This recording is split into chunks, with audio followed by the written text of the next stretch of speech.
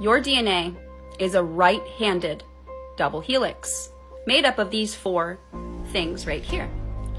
And the helix is held together by sulfuric bonds that appear after every 10 pairs of nucleotides, every 5 pairs of nucleotides, every 6 pairs of nucleotides, and again, every 5 pairs of nucleotides.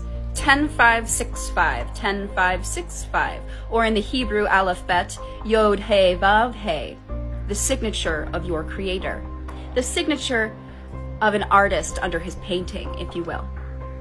Now, the magic potion, if you actually read the patents, it is adding a triple helix, and is adding more of this, which comes from a meteorite or a fallen star.